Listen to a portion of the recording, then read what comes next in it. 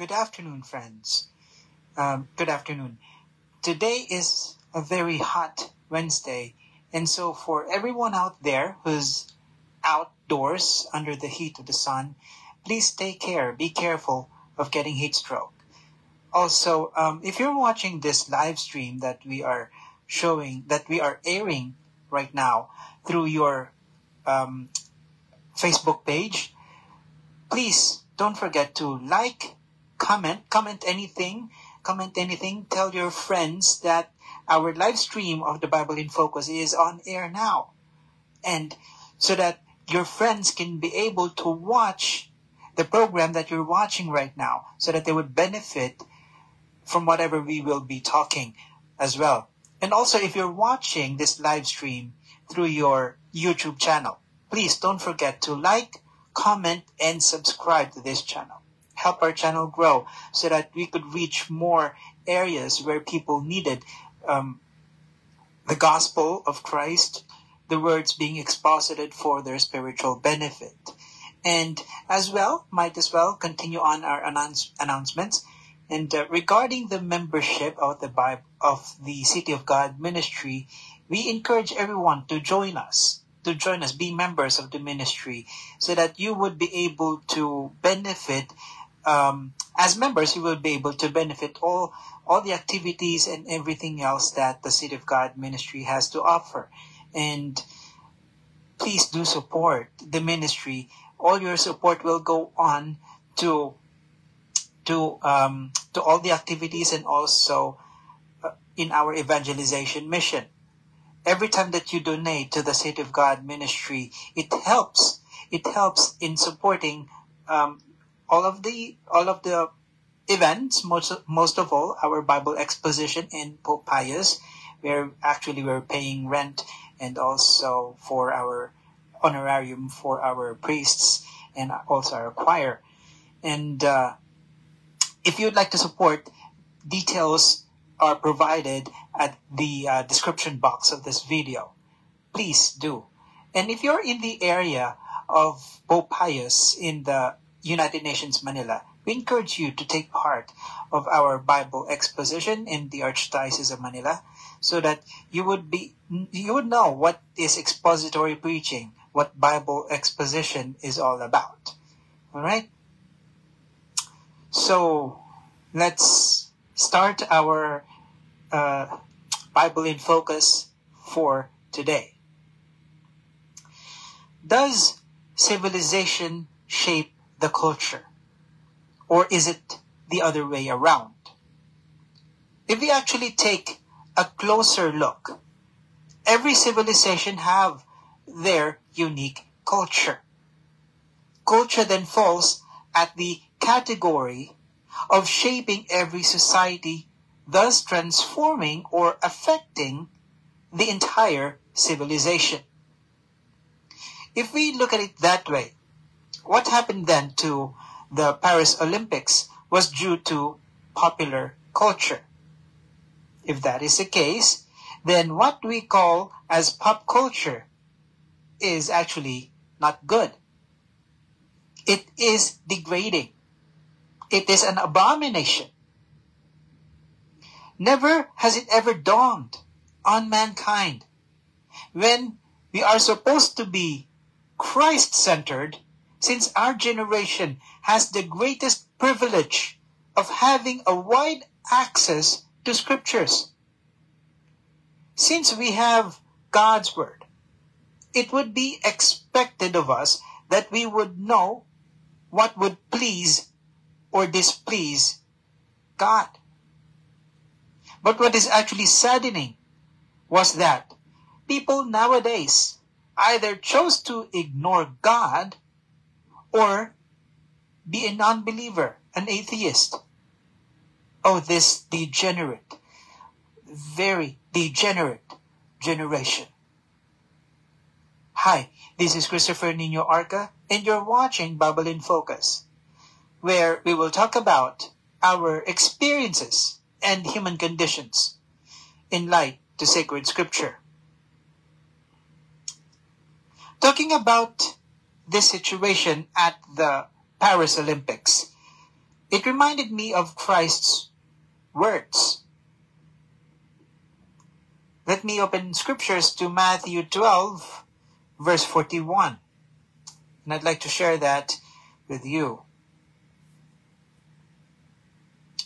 The men of Nineveh will stand up with this generation at the judgment and will condemn it because they repented at the preaching of Jonah. And behold, something greater than Jonah is here. Who are these men of Nineveh? Who are these men of Nineveh? If we try to recall in the Old Testament, right into the book of Jonah, let me then open the Bible to that page in Jonah.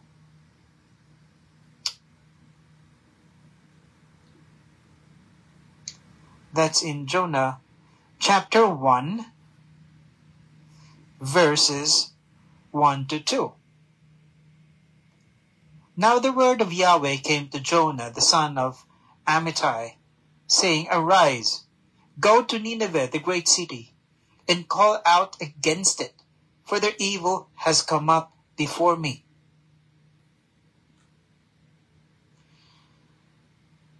These are the people of Nineveh. These are the people whom Jonah was actually being sent for. Jonah was to preach against them. Yahweh brought Jonah there to tell the people about what? About God's wrath and what Yahweh will do to them as punishment for their stubbornness and rebellion against God. Nineveh was full of vileness, corruption, idolatry, immorality, carnality. And Yahweh had enough of Nineveh. Nineveh then was appointed to destruction. When Jonah prophesied to them, they repented and turned back to Yahweh. And if we go back to the last part of verse 41 of Matthew 12, which I read earlier, it says, And behold, something greater than Jonah is here. What did Jesus mean? That was Jonah then with Nineveh, Jonah the prophet, but now it is different. We have someone, and this someone is more than the prophet. This someone that we now have is the very prophecy, meaning what we have now. Kings and prophets of old, they would do anything to have the opportunity that we have now. With us is the very presence of the fulfillment of all prophecies. The Son of God, the Messiah, is here with us. And we chose to ignore him, to turn back on him. The very person that the prophets were actually talking about. People would kill to be in our place. We have the privilege and we took it for granted. Truly, you are to be condemned. Heathens, you people who chose to live in carnality and immorality. What makes you think you will have a full life? A life of total bliss when your life does not have Christ? Well, let me tell you what the gospel has to say. Let's turn to John 15. John chapter 15, verses 1 to 2. What does it say? I am the true vine, and my Father is the vine grower. Every branch in me that does not bear fruit, he takes away.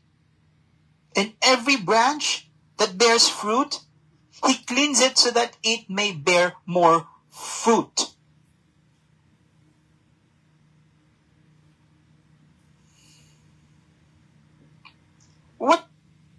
What makes you so sure?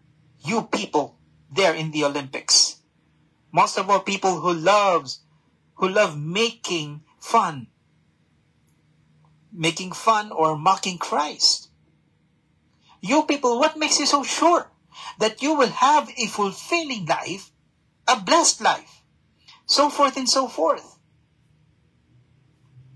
Well, it's all here in verse 4, in John 15. Abide in me and I in you, as the branch cannot bear fruit from itself unless it abides in the vine.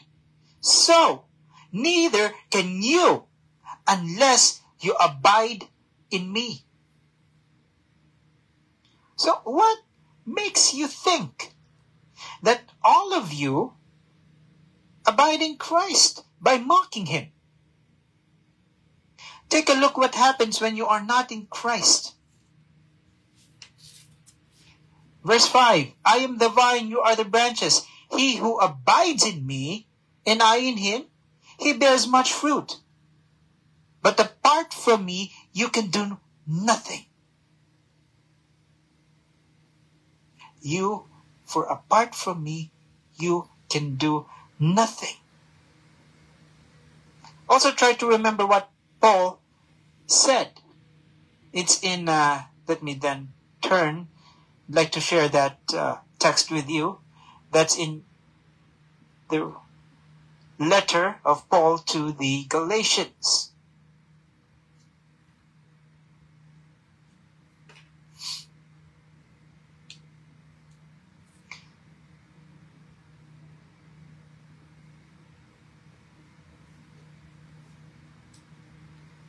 That's in Galatians chapter 6,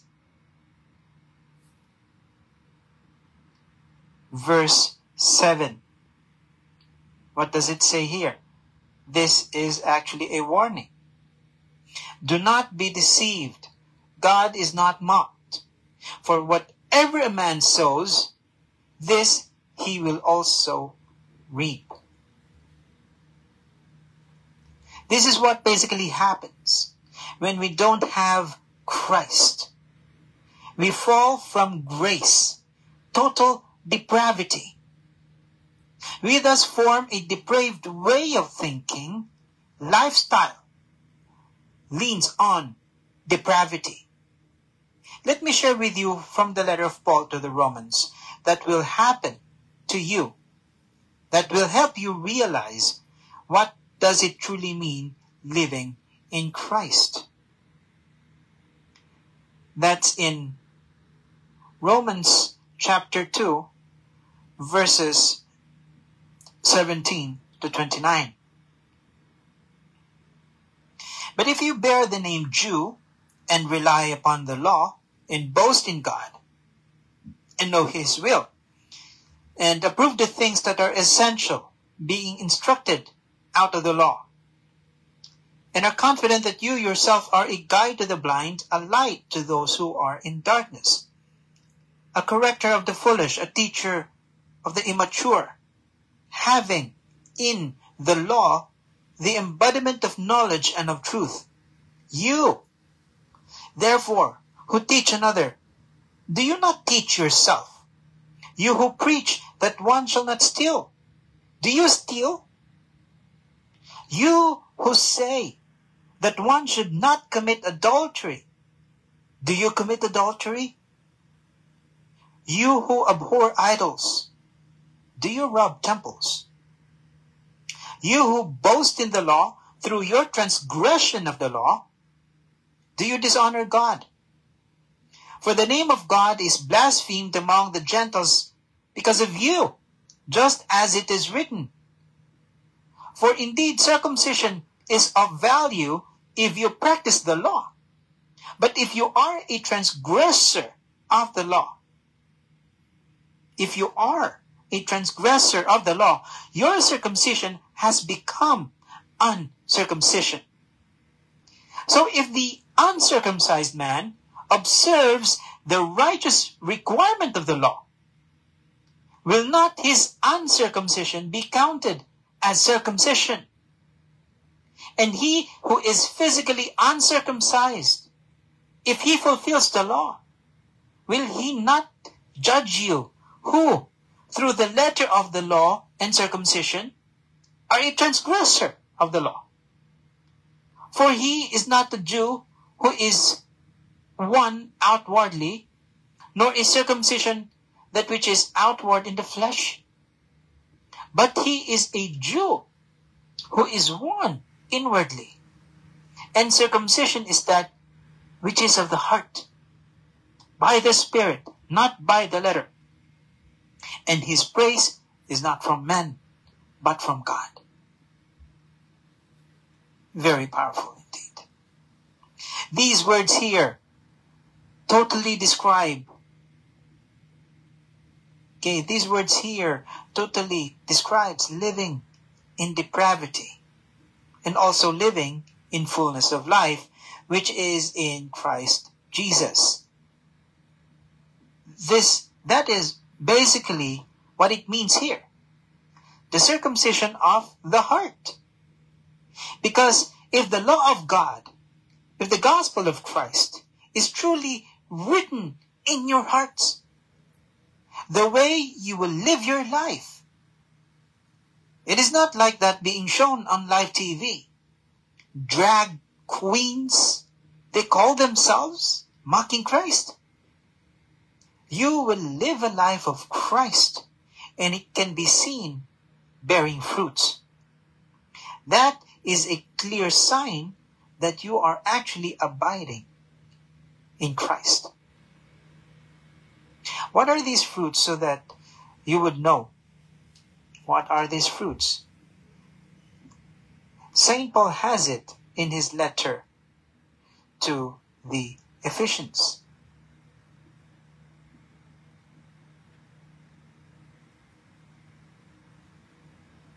To the Galatians, I mean. That's in Galatians chapter 5. Galatians chapter 5, verses 22 to 23. But the fruit of the Spirit is love, joy, peace, patience, kindness, goodness, faithfulness, gentleness, self-control. Against such things there is no law. All of these are outward signs showing that you truly are a child of God, that you have God's words in your heart. This is totally living the gospel of Christ. Can't you see this? It saddens me that seldom I see this in the world today. Today I see a world full of ambition, greed, lust for power, fame, and popularity. Do you think those are good? No. When did ambition, greed, lust for power, fame, and popularity, when did all these things become good? No, that's not. I see people losing the very meaning of life. Children, look at me. Listen to me. All of you had enough when God let you do all your foolishness. When will you turn back to God? When will you go back to God? Scripture has it that all of you are already being condemned. Repent, all of you. Put aside your delusions and fancy that there is no God. Wrong, because there is a God. And you are already being judged. Don't ever think that you can do away mocking God. Your foolishness is your demise. I am talking to each and every one of you as the preacher of the gospel. It is not yet too late. Believe in the gospel. Live the gospel. Make Christ's gospel the standard of your life, and you will see abundance unimaginable.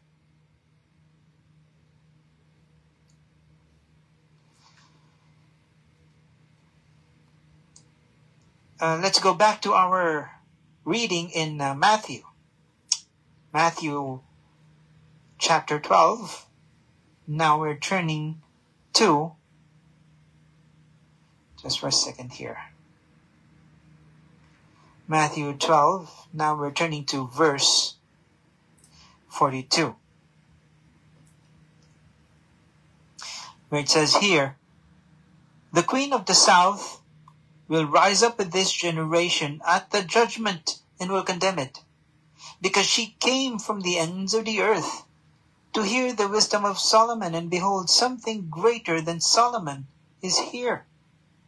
Again, these are words of God, pointing the fact that we have the very wisdom of God already present with us, personified in our Lord Jesus Christ.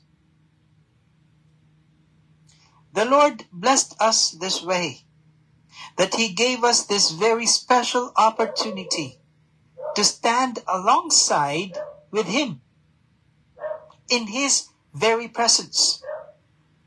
Jesus is greater than Solomon, for Jesus is wisdom Himself. Should I remind you of that? And because you take Jesus for granted, living your life as if it is your own, again I tell you, you are nothing. Doing those drag stuff, you will amount to nothing. And just like the people like this Jude B, education and degrees does not give you license to denigrate other people. Education and degrees does not always equal breeding and class. You are a classic example of this one, Mr. Jude B. Oftentimes, people who actually are deprived of education, they're the ones who actually show more breeding and class. A true human being, as God calls it, demands from every person never to lord above others. Who is he anyway?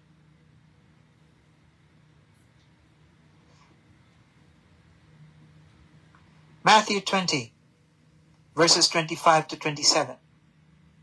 "But Jesus called them to Himself and said, You know that the rulers of the Gentiles lord it over them, and the great men exercise authority over them.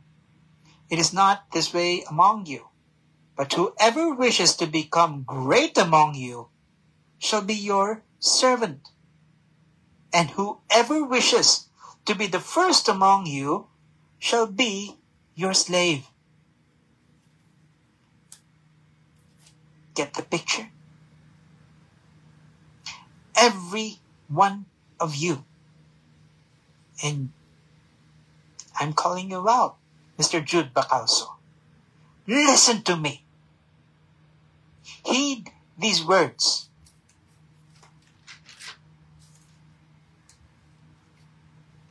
I call every decent humans left. I call on every true Christians. We do things with love. We will never condone evil acts. We call them out. We correct them. But only if we do it out of love.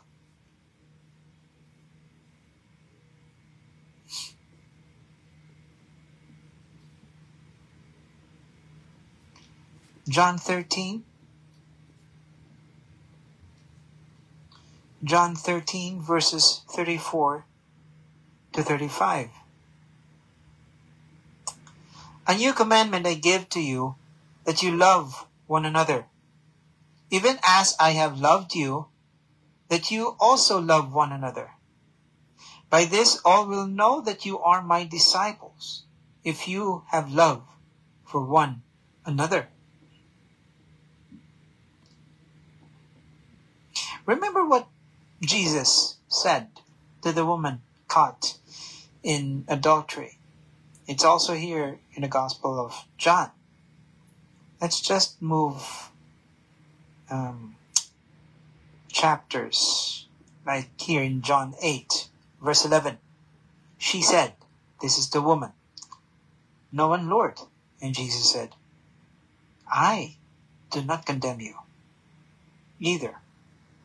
Go, and from now on, sin no more." So what happened here?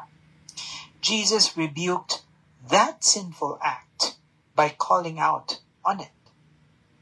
Go, and from now on, sin no more.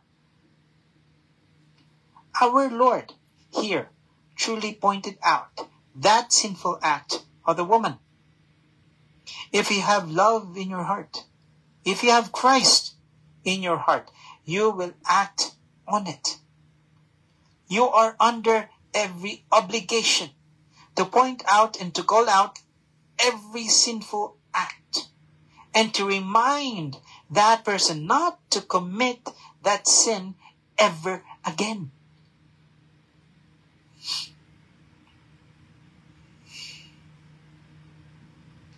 Let us bow down our heads in prayer.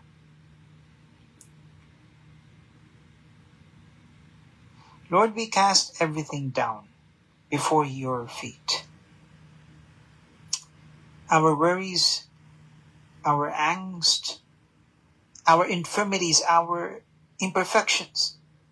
Lord, we offer as sacrifice our contrite heart. Cleanse our hearts and renew it. Create a new heart in us, O Lord, and a clear mind, so we can always walk on your path of righteousness. Forgive us for all our ingratitude and our negligence. Transform us into a new person, deserving of your love and your gift of salvation. This we ask in the mighty name of Jesus. Amen. So before we end today's live stream program on Bible in Focus, you could contact us right after this episode, after this live stream, regarding the membership here in the City of God Ministry. If you're interested, come join us. You could contact us here in our Facebook page. Also, if you want to help the City of God Ministry, if you want to donate, also the details are there.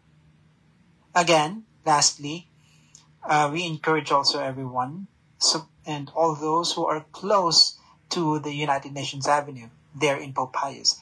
Now, receive us. Be a part in one of our services. And I personally promise you, your life will change for the better. Now take care, everyone. Keep calm. Jesus on. God bless.